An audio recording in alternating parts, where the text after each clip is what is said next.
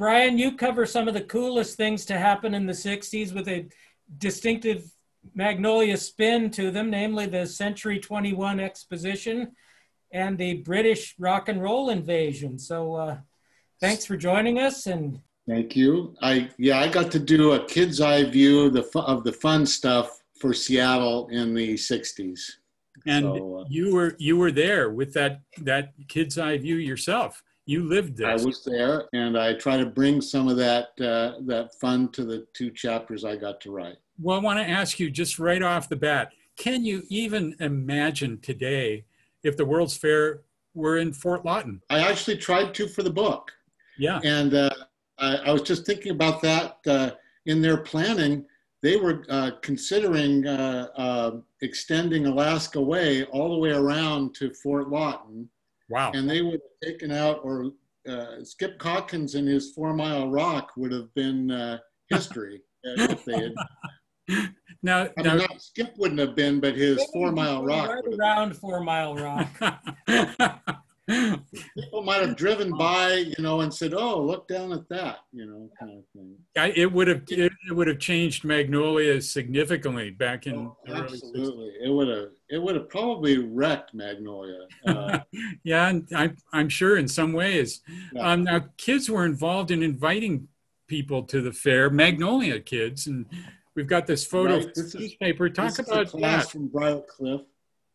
Writing, just like school kids all across Seattle, they were asked to write letters about a year before the fair began to invite relatives, family, friends to come to Seattle to maybe stay with them, but definitely come to Seattle and see this wild thing that was going on in this corner of the country. Now, you just said this wild thing that was going on. Some people today may not really understand how the World's Fair just transformed Seattle, and it gripped us all back then. When we were kids, we knew the World's Fair was a big deal, perhaps the biggest deal we'd ever seen. Yeah, and they did it with they had great marketing, and they certainly, the structures, they backed it up. It was wildly different. You go from, there we got Elvis. Well, I'm going to skip forward because this is a visual manifestation of what you're talking about right now. So when I was a kid, we had in Seattle, all we had for a big structure was the Smith Tower. Right. Okay. And then you look and you watch this amazing structure going up in under a year. It goes boom. They built it fast. And to see this thing going up, you can see right from the top of that torch is the top of Magnolia Bridge. And that's where we would go. As you drove down that bridge, you could watch the Space Needle grow just in real time almost. It went up fast. This picture, it was started like in May of 61. They started the pour. Yeah. And this is probably January of 62. And it's already practically done. They're finishing up here. It's just like night and day difference between before the fair and after the fair. And you see those bizarro buildings, that Coliseum down below that we used to see. We'd go up on Queen Anne Hill and look down and watch that thing because there was a big fence around the whole building structure. And of course, at that time, kids from Magnolia who were high school age went to Queen Anne High School, which looks down on that whole site, and got to see it just take shape. And it wasn't just the buildings, as this previous slide indicates. It was who came to the fair, and you cover this in the chapter as well. Oh yeah, and it wasn't just. We had everybody coming to the fair. That's right. Seattle was on the map as being the place that any touring company that came to New York City also included Seattle in 1962. So we got everybody coming. They would hit New York, they would hit Philadelphia, and they would hit Seattle. That hadn't happened before, and it was amazing. And of course, Elvis came because he was making a movie that came out the year later that played in the Magnolia Theater. So you've got an Elvis story in your chapter.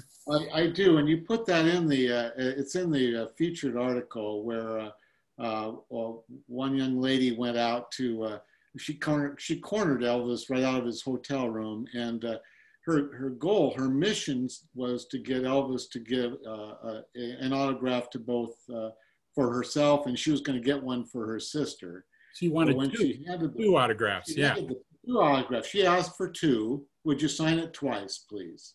So Elvis obliged, but he flipped the paper over and wrote it right in the middle on both sides.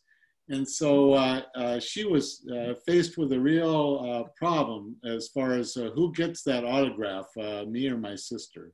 They didn't have computer scanners back then. Yeah. Tell us about your cousin's plan to foil the pickpockets when he came in from out of town. Okay, yeah, my older cousin Mark, he lived in Port Townsend, and one of those letters that was written, my cousin showed up at our house to go to the fair, and he had heard that there were lots of pickpockets, and so he had written a special letter to pickpockets and stuffed that into an old wallet, and then attempted to get his pocket picked at the fair the day we went, unsuccessfully, but and was very upset that day we just couldn't attract any pickpockets. You know, we're looking at a slide here about the World's Fair trade dollars, and you know, while I was reading the book, I realized that over on my desk I was keeping a few of these actual trade dollars, and so I have them with me. This golden kind of a coin that was worth $1. But you helped fund the fair. That's right. You helped by keeping that trade dollar of those 2 or 3. You and your family just paid Exposition 21. The Century 21 Exposition made $3 off of you, and that was the coin. That was the coin of the realm in the state, right. And especially in Seattle during 1962. They minted them. The legislature passed a law that said that this was legal tender in the state of Washington, anywhere in the state, as long as the merchants agreed to accept it. They would put signs in their windows and say, yes, we accept trade dollars, because they knew at the end, if they were stuck with any of those, if they couldn't give them back to people in exchange, they could turn them in at the end of in 1962 and get $1 back. Well, they were minted, millions of them were minted, and they were used in stores. The store would help fund by giving real legal money to the fair promoters, and then they would accept these dollars and then desperately try to give them off to all the tourists and all the people, as change for any transaction that they had. And they were quite successful. I put in the book that, and there were lots of different ways to make money or spend money for the fair, but the fair for Seattle made about $500,000. They ended in the black, which World's Fairs normally don't do. Although lots of people benefit from bringing in all the people coming. But our fair made about $500,000, and they actually made about $500,000 on trade dollars.